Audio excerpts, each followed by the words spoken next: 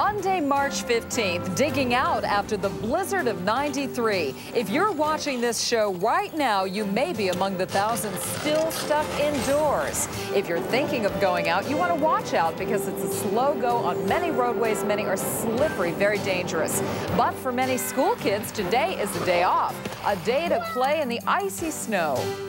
Good afternoon, everyone. First today, our top story, the big storm. It was the morning after and the first day of work following what is being called the storm of the century. Today, the first order of business, of course, was digging out. While most of the main roadways were clear, it was clear that getting to them was the big problem. Airports were struggling to get back to normal. Many schools were closed. And while the sun is out, it is still very cold outside. In fact, the temperature was 14 this morning in New York City, a record low for the 15th of March.